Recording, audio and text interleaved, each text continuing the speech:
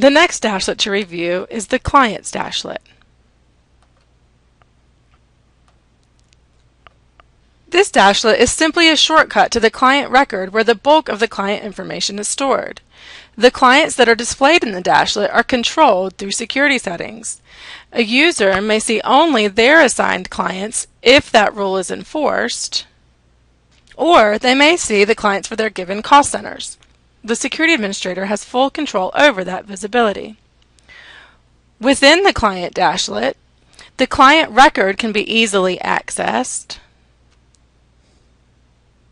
keeping in mind that the various sections of the client record are also controlled via the security administrator in the Client section of the Configure Role screen.